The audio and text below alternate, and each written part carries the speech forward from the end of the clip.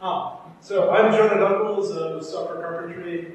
Many of you know, as I'm seeing on Slack, Uncle Greg, I think he was referred to on Slack earlier, Greg Wilson.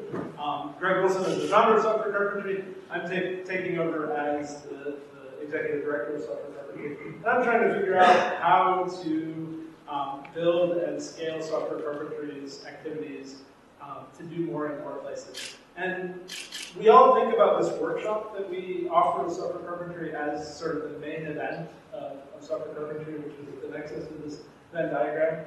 And that's really what a lot of people experience in Software Carpentry. But there's many communities going on and many communities that we can do more work to support as we try to have more impact with what Software Carpentry does. The reality of it is our workshops are only about 2 days.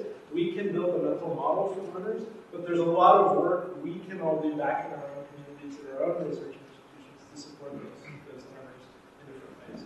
In our instructor community, we're very opinionated and about trying to build the best teaching practices that we can have in a 2-day workshop, to have a short, impactful workshop. When we develop lessons, we're trying to build the best lessons for the topics that we're trying to present in those areas.